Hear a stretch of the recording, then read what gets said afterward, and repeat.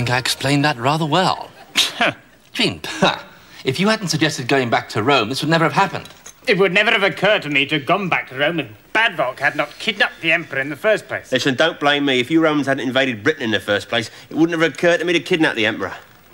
Hang on. If the Britons had put up a better fight in the first place, we wouldn't have invaded you. Oh, no, you can't blame us for that. If the French had put up a better fight in Gaul, you'd never have got the chance to invade us.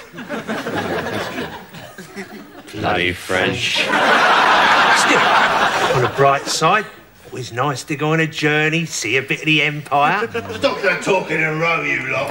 Come on, row. God, this is bloody hard work. Don't worry, Badvoc. It gets easier once we're off dry land.